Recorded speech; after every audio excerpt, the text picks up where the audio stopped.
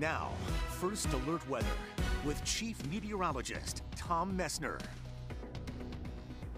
All right, let's turn to the weather where the last couple of days we've been dealing up with these pop-up thunderstorms, Tom. Yeah, we really have. And so now people are starting to look ahead and making their plans for the 4th. So they're looking to you.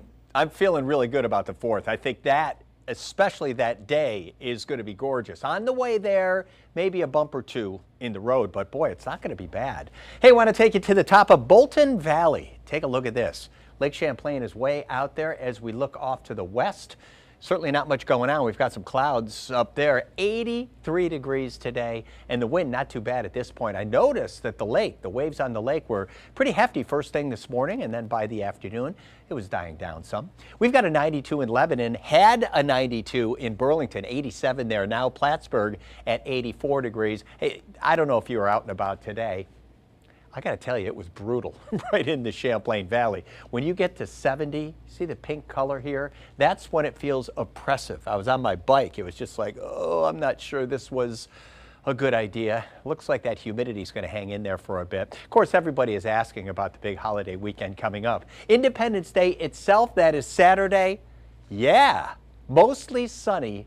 86 degrees. I think Sunday's going to be pretty good too. Maybe the odd shower mixed in, like a 30% chance, 3 in 10 chance, something like that. Once again, we're looking at 86 degrees. This is Storm Tracker. Want to make 2 quick stops for you. First of all, please take a look at what's going on in Albany. Oh, wow, are they getting it hard right now. And then you come on off to the west. We had a thunderstorm that came through Bennington, and it's making its way over the border down toward North Adams at this point. So in terms of our viewers, you know, it's kind of moving out of here. But hang on, we've got some coming our way.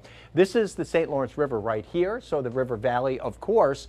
Ottawa Valley right here. Look at the rain that is headed toward northern New York. So it is going to get wet over the next couple of hours. Certainly no question about that. We're going to keep an eye out for thunderstorms. I think most of the action will be in northern New York, maybe clipping parts of central and especially southern Vermont over time. So we'll continue to watch that for you. By tomorrow, we're looking good. We've got clouds in the morning in the Champlain Valley, the outside chance for a rain shower, and then we find some sunshine by the afternoon. Temperatures topping out in the 80s. But hang on, it depends where you are tomorrow.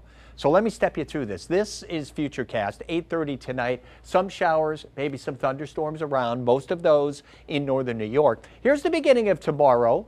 All right, by later in the day, 1 o'clock in the afternoon, we're starting to see some pop-up showers and thunderstorms south and off to the east. It's kind of isolated stuff. That's going to be the case later in the afternoon, 4:30, 5 o'clock, before we start to get rid of it by evening time. And here comes Independence Day itself. It is going to be good. We end up with a lot of sunshine. First alert weather for tonight. Showers, thunderstorms will be coming to an end. It's going to take a little while for that to occur because we've got some more on the way here. Temperatures in the 60s, going to be humid. And then for tomorrow, isolated storms south and off to the east. Otherwise, turns out to be a fairly decent day. Clouds giving way to sunshine. Champlain Valley high temperatures in the low 80s. 83 will do it.